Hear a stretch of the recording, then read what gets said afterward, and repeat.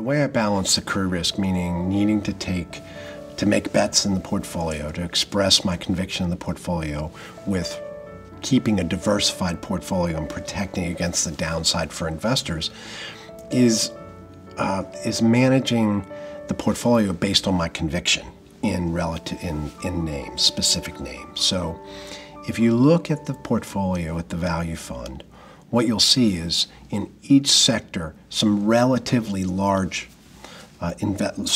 expressions of my confidence, some relatively large bets. And often those start off as small positions. It may be that the analyst is just beginning to get comfortable with the company or the industry, and I may have done my legwork earlier and come to a conclusion earlier based on some work that I did, some experience that I had in the industry.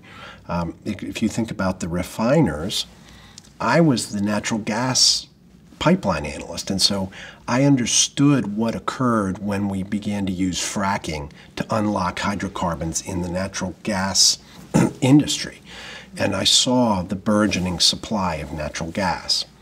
It was only natural to me that eventually we would do something similar in the oil, on the oil side of the hydrocarbon world. And so for me, it was I was naturally curious about what would happen when we took that technology from natural gas and applied it to oil.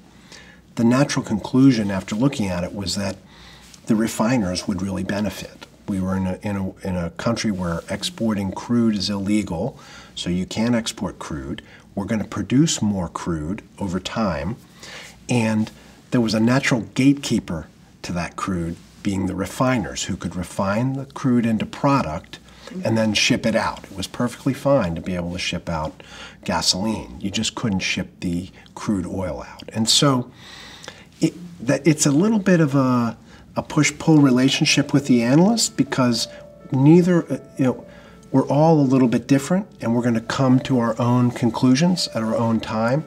But I work with the analysts, and as I gain confidence in individual names, I express that in the portfolio by making those bets larger. And to the extent I have a lot of confidence, I'm willing to express that.